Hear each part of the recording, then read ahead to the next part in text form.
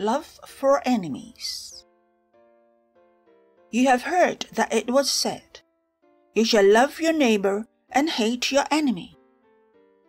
But I say to you, love your enemies and pray for those who persecute you, so that you may be children of your Father in heaven. For he makes his sun rise on the evil and on the good, and sends rain on the righteous and on the unrighteous. For if you love those who love you, what reward do you have? Do not even the tax collectors do the same?